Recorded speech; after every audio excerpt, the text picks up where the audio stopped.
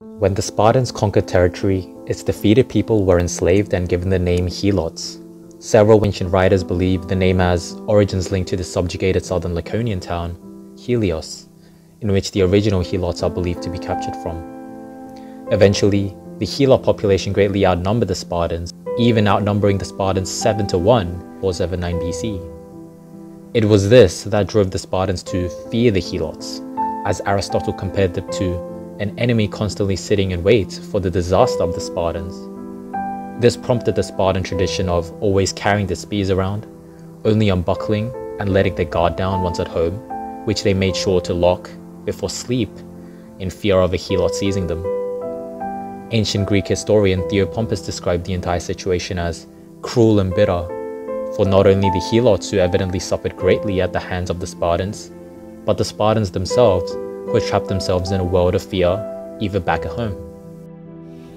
However, this relationship was a necessary one in order for the Spartans to live out the way of life. The Helots helped out with the agricultural efforts that the Spartans so lacked. The Helots were allowed to travel within Spartan territory and have families, earn a wage, and live a relatively normal life. The Helots handled all the menial tasks that were considered undesirable, being assigned what an anti-Spartan historian Myron of Priene considered to be shameful and leading to disgrace. This was all a part of the Spartans' ploy to keep the Helots down psychologically, chaining them as beneath the Spartans, beating them a set number of times, regardless if they did right or wrong. This fear of revolt went deeper, driving the Spartans to even incorporate Helot killing as one of their rites of passage, in which a young Spartan boy would be required to enter the countryside to kill as many Helots as possible with only a knife.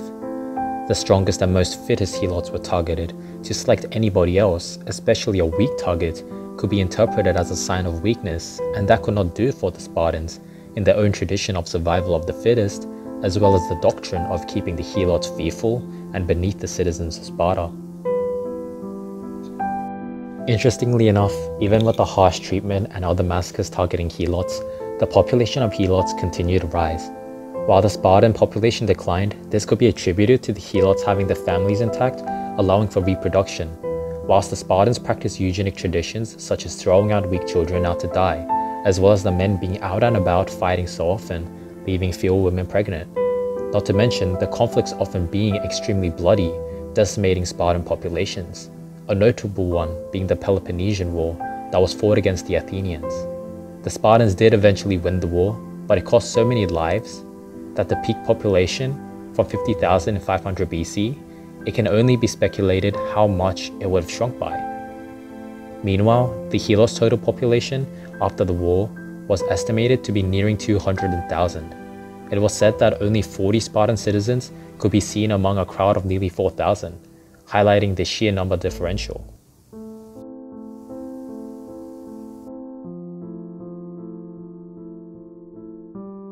The Helots waited patiently, waiting for any signs of weakness that they could take advantage of, and some would occasionally appear as a light at the end of the tunnel. The most prominent revolt was sparked by an earthquake in 464 BC that shook Laconia, killing 20,000 Spartans, decimating the city of Sparta. This led to the start of a revolt so large that by 462 BC, the Spartans had to swallow their pride and ask the Athenians, who they would later enter into war against, for help. 4,000 soldiers were sent, but were quickly turned back in fear of the Athenians siding with the Helots instead. After each rebellion followed increased violence, the Spartans grew to see the Helots as more of a threat, yet undoubtedly the Helots played a crucial and indispensable role in skyrocketing Sparta to economic prosperity, as well as being the precursors of its eventual downfall, shaping Spartan history as we know now in the 21st century.